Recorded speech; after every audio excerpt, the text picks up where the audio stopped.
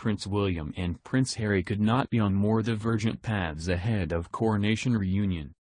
Prince William and Prince Harry participated in separate public events ahead of King Charles' coronation. The Duke of Sussex was spotted at a sporting event with his wife, Meghan Markle, while William attended a solemn ceremony to mark Anzac Day. The nature of the outings couldn't be more different. They also highlight how William and Harry are on divergent paths ahead of their coronation reunion. Prince William and Prince Harry's divergent paths were on full display during recent outings. The divergent lifestyles of Prince William and Prince Harry were on full display this week during their dissimilar public appearances. While the Duke of Sussex was spotted at the LA Lakers game, his elder brother was commemorating Anzac Day at Hyde Park. Royal watchers took notice of the marked differences in William and Harry's public outings. Writing on Twitter, the editor of the Daily Mail, Richard Eden, noted that the brothers couldn't be on more divergent paths. Prince William is up at the crack of dawn for a moving Anzac Day ceremony, while Prince Harry is pictured flirting with Meghan on a kiss cam at a basketball game in the USA, he wrote. Can there be any starker illustration of the different paths the brothers have chosen? The public appearances come weeks ahead of Charles' coronation, which is scheduled to take place on May 6 at Westminster Abbey. William and Harry will both attend the event, despite the strained nature of their relationship. The Duke of Sussex stepped away from his royal duties in 2020.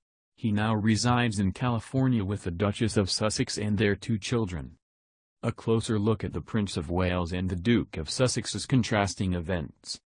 The NBA game was Harry and Meghan's first public appearance since they accepted the invitation to attend Charles' coronation.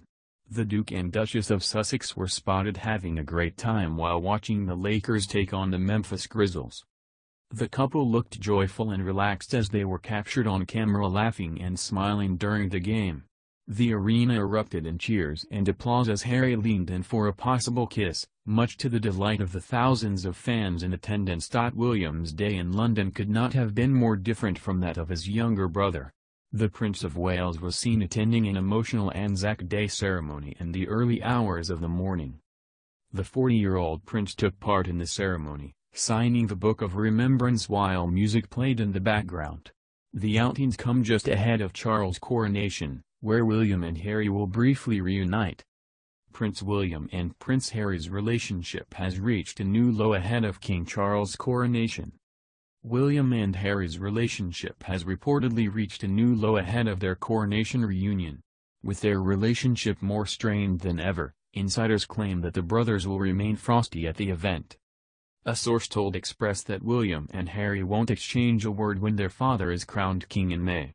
The insider added that their relationship is on its knees following the revelations in Harry's book, Spare.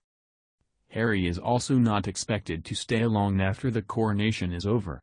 The Duke of Sussex will reportedly skip out on the royal lunch following the event to fly home in time for his son, Prince Archie's, birthday.